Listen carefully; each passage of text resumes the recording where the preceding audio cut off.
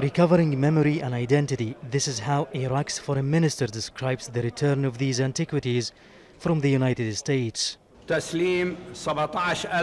We have received 17,321 pieces from the United States, 9 from Japan, 7 from the Netherlands and 1 from Italy.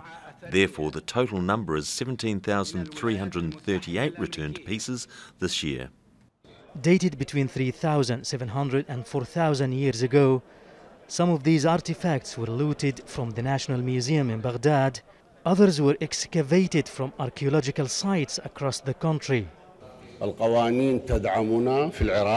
have on our side local laws, international conventions, and the laws of the countries which our antiquities were smuggled to.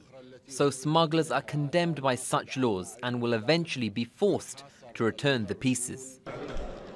According to the Culture Ministry in Baghdad, most of the pieces relate to trade deals during the Sumerian period, one of the earliest known civilizations in Mesopotamia, now southern Iraq. One in particular, though, was the Gilgamesh Dream Tablet, with text from one of the world's oldest works of literature. During years of conflict in Iraq, thousands of antiquities have been looted and archaeological sites destroyed. Officials here say many precious artifacts are still unaccounted for. Thousands of priceless items went missing from the National Museum in Baghdad after the 2003 US-led invasion. And ancient statues and monuments were either destroyed by ISIL or under consecutive Iraqi governments suffered damage and neglect.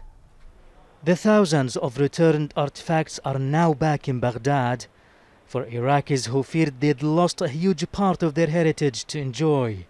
Mahmoud Abdelwahed, Al Jazeera, Baghdad.